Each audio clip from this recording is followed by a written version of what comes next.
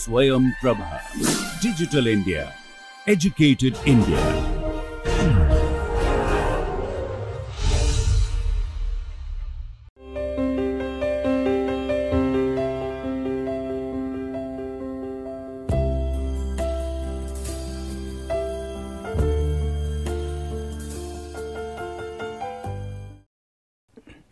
So, welcome back, and this is lecture number 58. We will be talking about the solution of non-homogeneous linear equations, and in particular we will look for the particular integral and the solution techniques for evaluating the particular integral.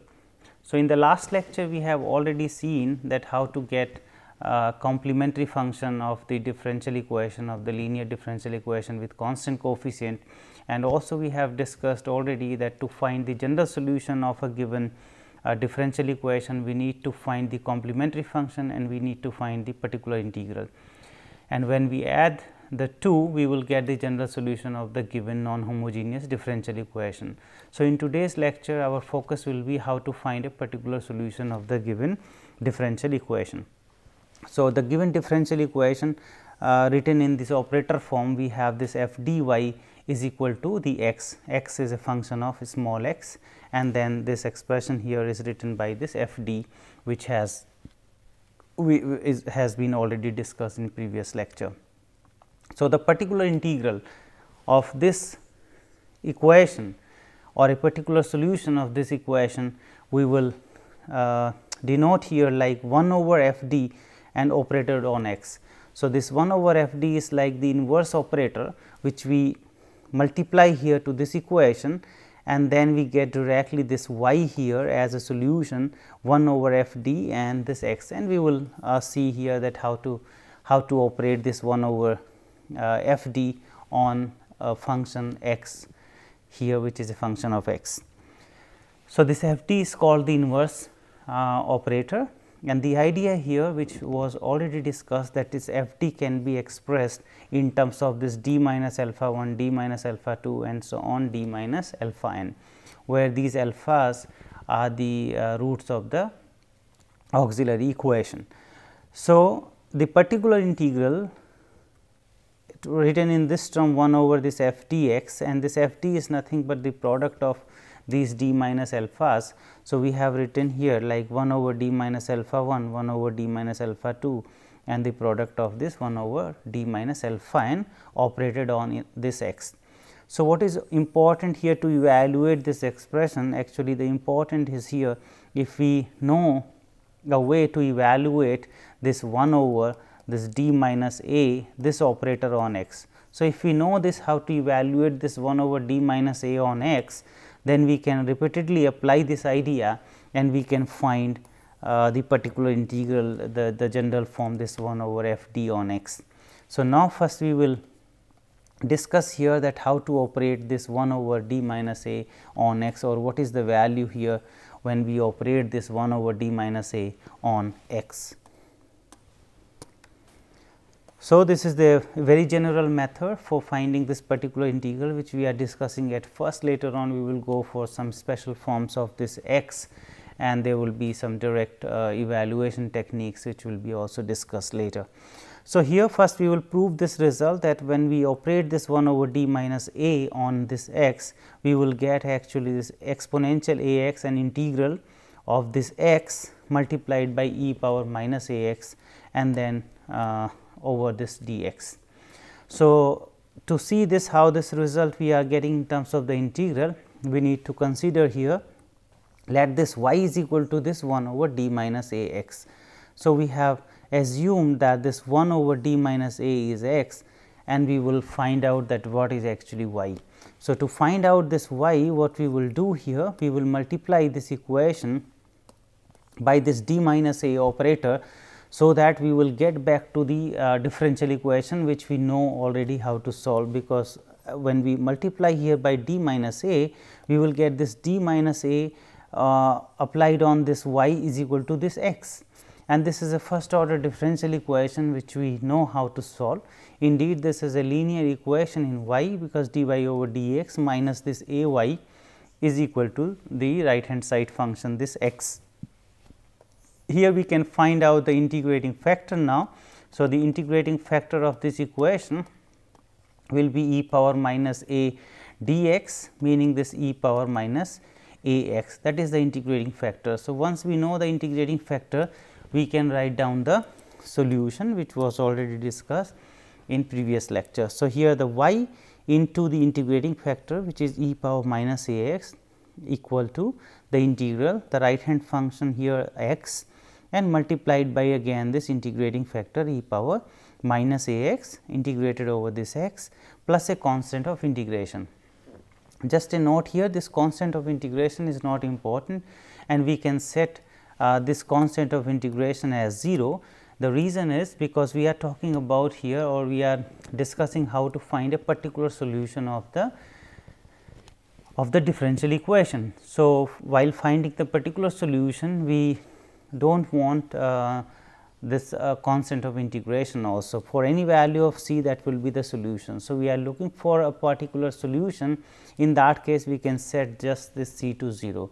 If we want to keep and continue, and finally, we will add into the complementary function to find the general solution of the given non-homogeneous equation. In that case, this constant will be merged to the constants we appeared in complementary function. So, this is not important here, we can assign any value in principle, but the simplest case will be that we assign the c to 0.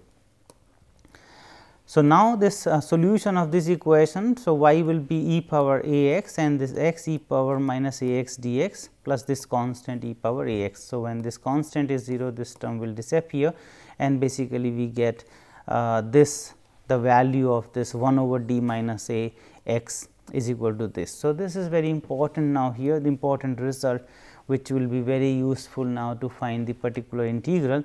So, we got this result that when we apply the d minus a on a function here x, then its value is nothing but e power a x, and integral this function x itself is e power minus a x dx. That is a particular solution when we set this to 0 here, this is not important. So, we can get this particular solution of this 1 over d minus a when operated on this x. In simple case, what we can consider here, for instance, this a is 0. So, what this result is suggesting?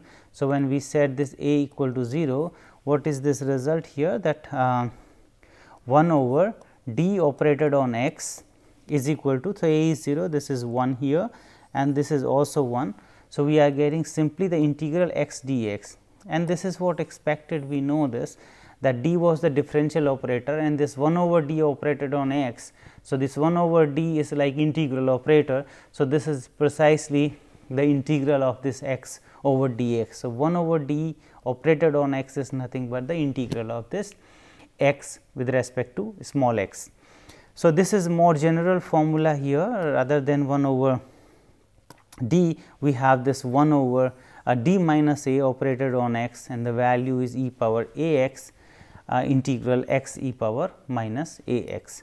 So, this is very important for this lecture now, and we can use this formula, for instance, to compute this d square plus a square y is equal to this sec a x. So, what do we have here? First, we need to find the complementary function, and for that we need this equation here, the auxiliary equation. So, the auxiliary equation in this case will be m square plus this a square is equal to 0, and we will get the roots as a I plus minus this complex conjugate, and then we know how to write down the solution. So, it is like 0 plus minus e power a I. So, it is e power 0 x, and then we have the c 1 and cos this a x plus c 2 sin a x, that is the solution of the homogeneous equation when this right hand side is set to 0, or this is rather to say it is a complementary function here. So, this is c 1 cos a x plus c 2 sin a x, we have the complementary function. So, to find this general solution of this, we need the complementary function and we need a particular solution. So, to find this particular solution, we will apply the idea which is discussed in the previous slide, So, we have 1 over this inverse operator 1 over d square plus a square and this operated on this sec a x. So, what we can do here, we can write down this d square plus a square as d minus. So, 1 over this d square plus a square is written as 1 over here the d square and this minus a I square, that means here d plus I a and d minus I a. This is the product of this d minus a I and d plus a I, and then so 1 over d minus a I d plus a I, and then we can do this partial fractions. So, we will get this expression which is given here 1 over d square plus a square, and now we want to operate on this sec a x. The idea is, because we know already this formula here for 1 over d minus I a or 1 over d plus this constant. So, now we need to compute here, we need to consider for instance, the first one 1 over d minus I a operated on this sec a x, and the formula which was derived before suggests that this value will be equal to e power this constant times x integral this function sec a x and exponential with the minus sign minus I a x and d x. We can leave the constant of integration to find this particular integral. So, here we have e power minus I a x and then this sec x. So, here we have this sec a x and this e power I a x, which we can write as cos a x minus I sin a x. So, when we multiply this sec there, so this will be 1 over cos a x. So, this will give 1 there, and then we have this minus I and we have sin a x divided by this cos a x. So, this is the integrand here, and we are integrating over x here. So, this 1 will give the x here, the integral of this, and then this cos a x will be substituted as t, and then this sin a x is there. So, we need again a there. So, we have exactly this a sin x, the differential of derivative of this cos a x, and then with this minus sign, because cos a x will give minus sin a x when we take the derivative of this. So, the value of this integral will be this with plus sign I over a and this logarithmic, because this is like 1 over t. So, the logarithmic of this cos a x, which is written here. So, this is nothing but the value of this integral here x plus I over a and the logarithmic of the cos a x with the modulus. So, similarly, once we have computed this 1 over d minus a sec a x, which is coming to be this one here, what we can do? We can also compute this 1 over d plus I a. So, 1 over d plus I a over this sec a x. What is the difference now in the 2 here? The I is replaced by minus I, nothing else. So, we will do the same here. This I will be replaced by minus I, and here also this minus I. So, only this change will come, the rest everything will be the same. So, we have evaluated this 1 over d minus I a operated on this sec a x, and also 1 over 1 plus 1 over d plus I a operated on this sec a x. So, we can get this difference now and multiply this 1 over 2 I a to see this value of 1 over d square plus a square sec a x. So, that is what we will do now. So, this particular integral which was given here. So, we can now substitute the value of this 1 over d minus a operated on sec x, which was given here, and then minus sign with 1 over d plus I a, which is written here. So, this is corresponds to this 1 over d minus a, and this corresponds to the second one here 1 over d plus I a, and this factor remain as it is 1 over 2 I a. Now, we can just simplify this. So, this will be the x here, also x here. So, e power I a x and minus e power minus I a x divided by this 2 I will give the sin a x, and then we have x over a here. So, this first term here with e power, so x common, and then e power I a x, and then we have e power minus I a x, and this will be when we divide here 1 over 2 I was there already. So, this x over a and this 2 I is here. So, this will give this sin a x term with x over a. So, this is the first one here, and the second one when we have again this common term as the log of this cos a x, we take this common from the 2. So, this will be also plus here I over a, and this is also I over a. So, here I over a and the outside is 1 over 2 I a, and then we have, when we have taken this common, e power I a x, and this will be with plus sign e power minus a I x. So, this I gets cancelled and this 2 will be merged here. So, this is nothing but the cos a x term with the logarithmic of this one, and 1 over this a square is here. So, this is just the simplification of what we got here, this 1 over a square ln cos a x and cos a x again. So, the general solution now will be the complementary function which we have evaluated earlier, that was C 1 cos a x plus C 2 sin a x, and this particular integral. So, this is a particular solution of the given differential equation, the given non-homogeneous differential equation. This is the general solution here, and when we add the 2, so we have this the general solution of the given differential equation. Now, we will be talking about some special forms of this x, for instance, e power a x, cos a x, sin a x, etc.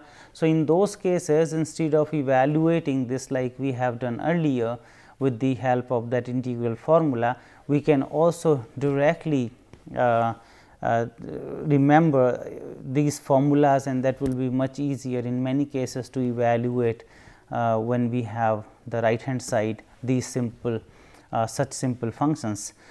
So, the first to derive today we will be deriving this when our special function is e power a x, and for that we need this result here, that this if this a is a constant here, a is a is a constant, then this f d operated on e power a x is nothing but f a e power a x. That means, when we apply this f d on e power a x, the value of this operator when operated on e power a x will be nothing but f a. So, d will be replaced by a, and we have this e power a x. So, this we will see first, which is very simple to realize, because when we operate d on e power a x, what we are getting. So, d means the derivative, the difference, the derivative of this e power a x, which is nothing but e power a x multiplied by this a.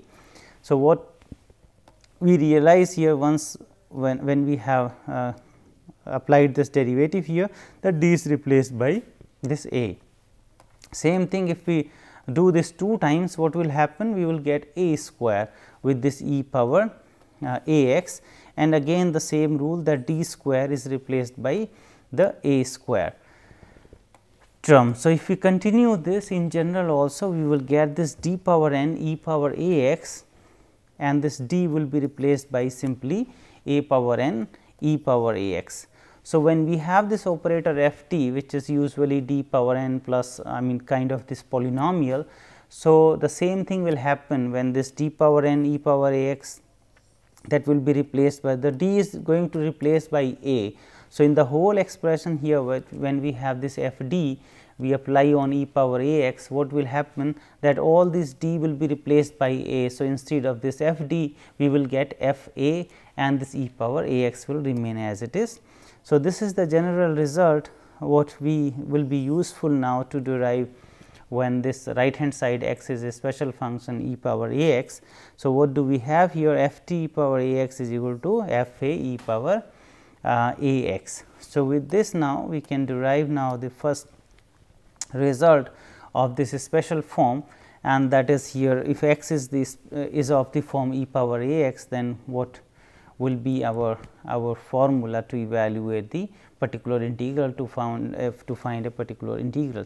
So, this is for instance our differential equation f d y is equal to e power a x, right. So, the right hand side here is a special function, this exponential a x. what we know already from the previous slide, that f d when applied on e power a x, we get f a e power a x. And now, what we do here, we operate both the sides this inverse operator 1 over f d, and what we will get then here when we apply.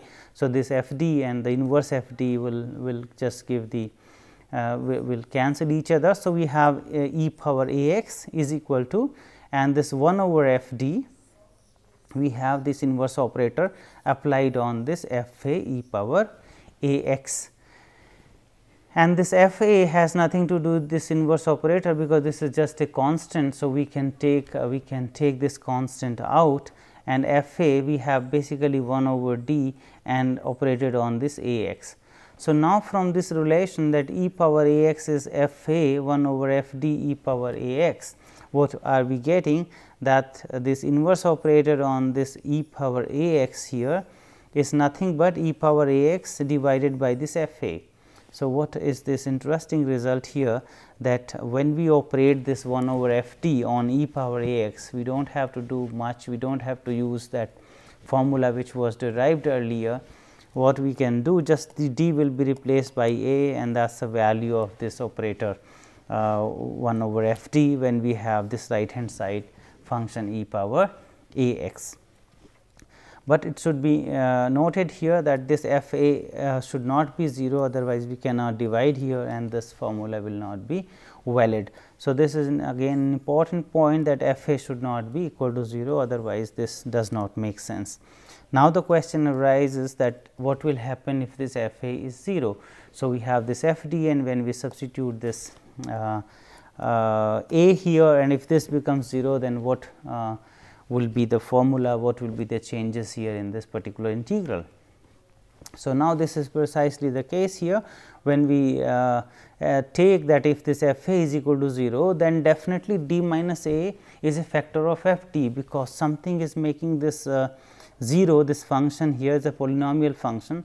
So, there is a factor d minus a which is making 0, either d minus a or d minus a square or d minus a cube. So, there is a factor d minus a, it may appear in some power, but there is at least one factor with power 1 here, d minus a in this f d. So, let us just consider that f d is nothing but d minus a and this g d. So, another function the left over here when we have taken this d minus a out. So, in that case what will happen now, 1 over f d e power a x, when we operate here, this we can write down as 1 over d minus a and 1 over g d, because f d was this d minus a and g d. And now, we can operate first this e power a x on this 1 over g d. Suppose this g a is not equal to 0. If g a is also 0, then we have certainly another factor sitting here in this g d, and that we can again take out from this g d, and this may be the square in that case, and then whatever left here, there we will substitute, we will replace d by a. So, that is the trick we have to do here. So, here we have this 1 over g d, we assume that g a is not 0, because we have already taken this d minus a out here, and suppose this g a is not 0, then what will happen, that this value of this operator here 1 over g d operated on e power a x, we have already seen if g a is not 0, the value here will be nothing but this one here 1 over g d operated on e power exponential a x, then we have 1 over g a e power a x, and again this factor 1 over d minus a is sitting as it is. So, provided here that this g a is not equal to 0, that is the assumption again. If this is 0, we will handle again in a similar fashion. So, we will take again this factor d minus a out of this g, and in the remaining we will again handle by replacing this d by a. So, what now? So, we have this 1 over d minus a to be operated now on this 1 over g a e power a x. That means, this 1 over g a we can take out, because this operator will not do anything on the constant. It is like the integral operator which we have already seen before. So, 1 over d minus a operated on e power a x. Now, we will use this formula which was derived in general that 1 over d minus a x is nothing but e power a x integral x e power minus a x dx. So, here when we apply this one, so our the right hand side this x is e power a x. So, here e power a x and this x is nothing but e power a x. So, e power a x and e power minus a x will cancel out each other and we will have under this integral only the 1.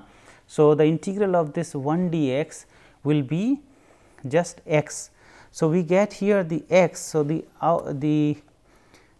inverse operation here inverse operator 1 over d minus a e power a x will give us x e power a x, and this 1 over g a is sitting as it is. So, what we got now that if 1 over f d power a x and this has a factor if f a is equal to 0. So, it must have a factor like d minus a, and the value will be when we have 1 over d minus a, the value will be x e power a x of this operator. Well, so now what are the short methods for finding this particular integral is if this x is of this form e power a x, what we will do. So, 1 over f d e power a x, 1 over f a e power a x, this d will be replaced just by a. So, we get the value directly without using that general formula of the integral. So, directly this d will be replaced just by a if provided this f a is not equal to 0. If that is 0, that was the second case we have already discussed. If this f a is 0, then f d must have a factor of this type d minus a power r, and we have already seen that what will happen when we have 1 over this d minus a operated on this e power a x, we are getting this x e power a x. Suppose we have here d minus a square. So, there was a factor 2 here sitting inside this f d. So, d minus a square. So, that means we will again operate on this x e power a x. So, what will happen if we operate again this 1 over d minus a on this x e power a x.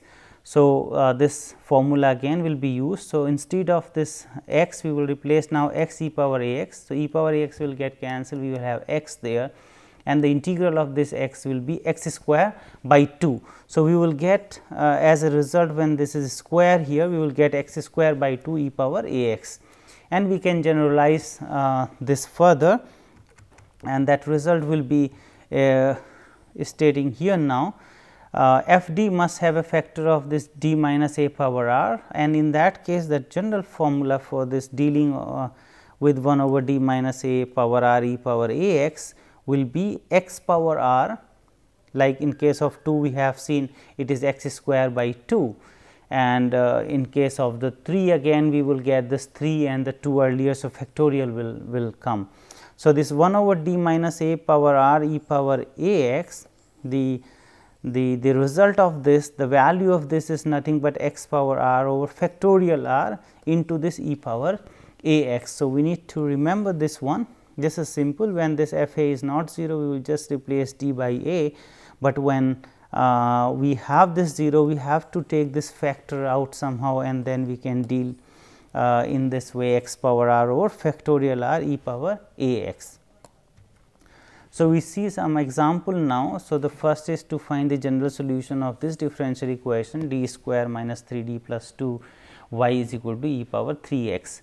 So, the complementary function we write down the auxiliary equation here m square minus 2 m and plus m square minus 3 m plus 2 is equal to 0, and this will have a solution m minus 1 m minus 2 is equal to 0. So, the roots are 1 and 2. So, having these roots here we can write down the complementary function that c 1 e power x and the plus c 2 e power 2 x.